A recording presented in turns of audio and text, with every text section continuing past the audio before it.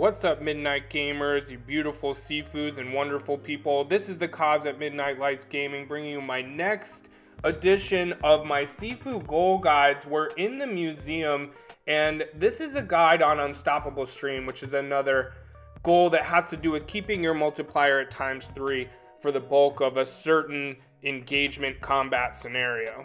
Let me do just a little housekeeping to get us oriented and set up. One is this video has 7 tips, and it also has a full playthrough. All of that's done on disciple difficulty.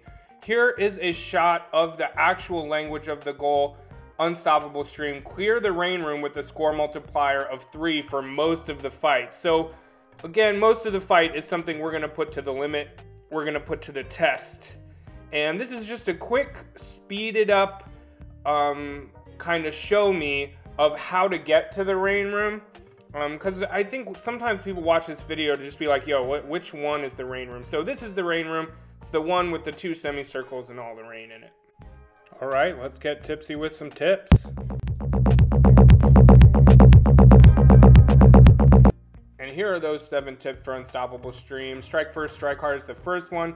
That's my general approach to the fight. Hack the plan is just about understanding the other opposing fighters' AI. Take down the system is about embracing takedowns. Disarming weapons is a big part of this goal, so you definitely want to spend some time there. I'm not going to go into it. Foreplay is kind of an approach to you versus the last 3 fighters, which is the hardest part of this goal. A little patience, again, is a strategy for getting reoriented and keeping your bearings. And then taunt the mighty cowbit. These are ways to keep that multiplier ×3, little quick hacks you can do to get your multiplier to ×3 quick.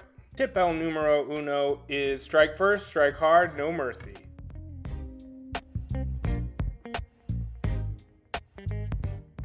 There are some times in Sifu where you want to be on the back foot and counterattack. This is not one of those times. You want to be on the front foot. Strike first, strike hard is all about how you're hitting enemies before they hit you. You're really being on the front foot, doing most of the attacking, which you need to keep that multiplier up. Alrighty, Roo, goal number 2, hack the planet. So this goal is about understanding some of the fighters' AI so that we can predict behavior and therefore be ready. So I'm going to slow this down a little bit, but essentially anytime in Sifu where you're up against a relatively big group like you are in this particular goal, when you're focused on one guy like I am here, someone's going to be creeping up on you. Someone is going to be looking to get in and get an attack from behind, from the side. So it's good to keep folks in front of you, keep fighters in front of you. You don't see me do a good job of predicting that knife swipe. It comes a little fast. But essentially, hack the planet is all about knowing that you can't focus on one fighter for too long before another fighter comes along, and you got to anticipate that. Tip number 3 is the way to be. Take down the system. This is about, just basically taking every opportunity you can to take it down. Take them down. Take down the system. Tear it all down. Burn it down. Sorry, I lost it there a little bit. But this tip is all about taking down the system, which is just, anytime there's an opportunity for a takedown, you should take that opportunity. And there are 2 reasons. One is it helps you reorient. You're pretty much invulnerable during that time. You can look at where the other fighters are and get a sense of who your next tango is. Now, that said, there's also a second reason, though I haven't totally checked this out. One is I'm pretty sure your counter will stay at whatever it's at and not go down while you're taking down fighters. So that means you're making the fight go longer while you're on a ×3 if you're doing takedowns while you're on a ×3. Hopefully that makes sense. But anyway, the main thing here is just take down as many people as possible. It'll help. All right, the next tip number 4 is all about weapons. So how to disarm, what weapons to use, where to get weapons. So let's start with where to get weapons. So I get a bat, I think from the 3rd floor, and that's great, but you don't need to come in with a weapon. Don't worry too much about it. In the second phase of this fight, a ton of people come out with knives. So that's one thing. 2 is, pick those knives up. It does more damage. It's going to get you to takedowns faster or get you to, knocking them out faster. So pick up a weapon. Always use a weapon during this goal. As far as disarming goes, one other quick thing. In the second phase, when all these fighters come out with knives, you want to do as much disarming as you can to leave knives around the center of this circle. And the way to disarm that I like is back forward square, which is palm strike, or back forward triangle, which is a sweep. Both of those disarm right away. All right, tip number 5 is foreplay. So maybe this should have been tip number 4. I don't know. Either way, tip number 5 is foreplay because there's only 4 people left at the end of the rain room. It's you and the 3 hardest fighters of the level. So let's talk about it. Come on, let's make out. Kiss me. Looking like you like it. Looking like you like it. So my strategy with these last 3 fighters is to try and thin out 2 of them, and then because my multiplier is going to go down, and then get my multiplier up to 3 and try and like milk that as long as I can with the last fighter, to try and again just have more gameplay time where I'm at ×3. So pick up the knives. You can see I already stabbed the Juggernaut. You just hold triangle until you're fully charged and then let go. You have to get, sometimes you need to be a little lucky with these flash kickers. You probably need to do it sort of mid, like right when they're about to start an attack, or else they'll dodge it. This is the hardest part. I'm not gonna lie about that. But you can see after I thin out 2 of them, I'm down to just this 1, and I'm like, okay, I'm at ×3. How can I make this last as long as possible? Because I know I just spent a lot of time at ×1, and I want to balance that out. So, like I said, thin 2 of them out. You're probably going to go to a ×1 while you're doing that. You're probably going to take a couple hits, and then on the last one, get to ×3 and stay at ×3 because it's all just a lot more manageable with just 1 fighter in front of you. Tip number 6 is a little patience. So patience is this idea where you make space and practice patience in order to find balance in your combat. So when you're overwhelmed, or not even overwhelmed, when you've got 2 or 3 fighters around you, which happens a lot in this goal, you want to try and sometimes make room. Now you need to be careful because when you practice patience, your multiplier can go down. Really, it's just taking a quick second to recalibrate. I didn't do it a lot in this goal, and this goal isn't my best showing, but I did it a lot in a similar goal in the squats. So you can see here, I'm surrounded by 3 fighters. I'm able to take 1 down. It's down to just 1 fighter, but it's good. I just want to recalibrate, keep these fighters in front of me. So I get away, I make some space, I stay patient, but I'm not out too long. I get back into it. So just practice a little patience as a means of keeping yourself balanced and calibrated throughout the fight and not getting all messed up when you start taking damage. The next goal is Taunt the Mighty Talbot, which refers to the 2 ways you can jump up your multiplier without doing damage or attacking or anything like that. So the first way you can go up by basically 1 times on your multiplier is by taunting, which is right on the D-pad for PS5, PS4. Now, the second way you can jump your multiplier all the way up to ×3 is the Mighty Talbot, which is a focus move, which you can find actually in this level in the museum. If you can find this and stare at it, you'll unlock the focus move Mighty Talbot, which when you use instantly brings you to a ×3 multiplier and is so freaking important for this and all the ×3 multiplier challenges and goals in Sifu. There you have it. Those are our 7 tips for the Unstoppable stream goal in the museum. And you can use these tips for really any of the ×3 multiplier goals in any of the levels.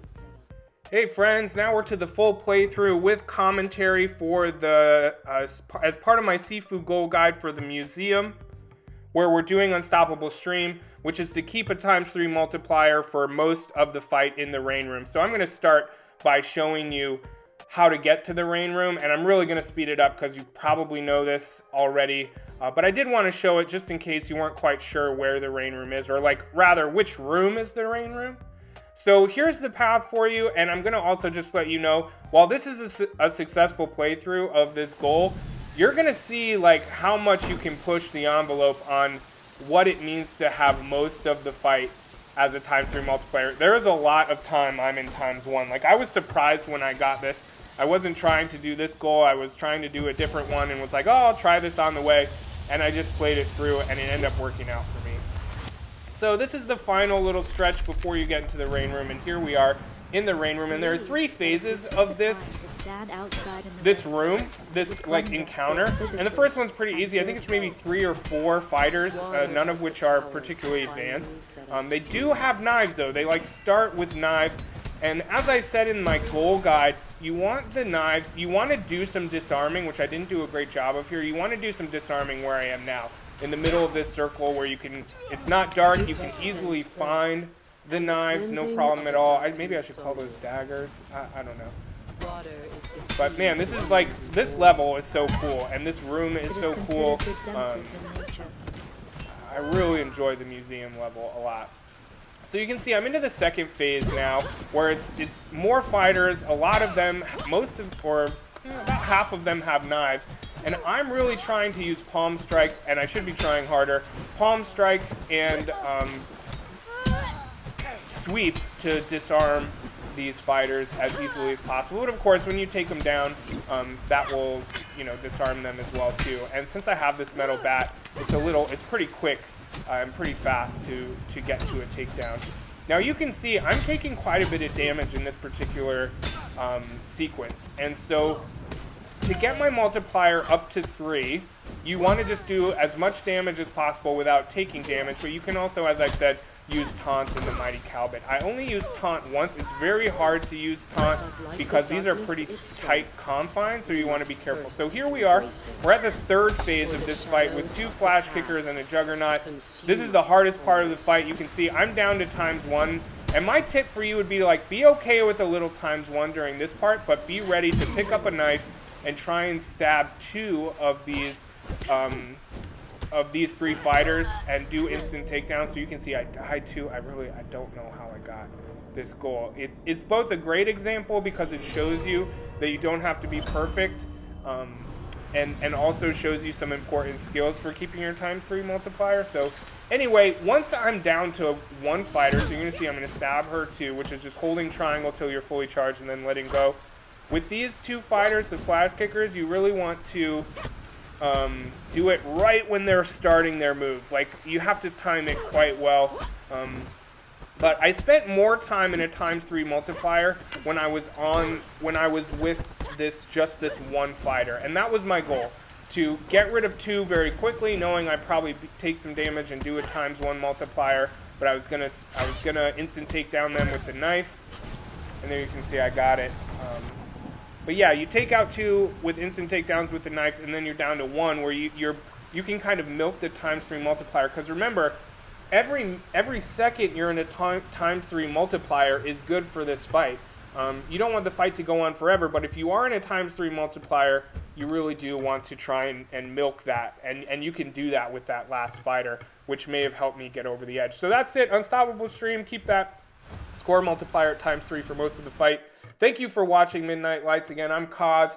Follow me at Midnight Lights at Twitter and Instagram. I'm in my push to 1,000 subs right now, because the second I start making a single dime from any video or anything I do, I love making these videos so much. I just want to do some good. So 50% of whatever I make will go to a charity we choose as a subscriber community. And no BS, I'll upload receipts and we will make these decisions together on YouTube. All right, peace. Thanks, y'all.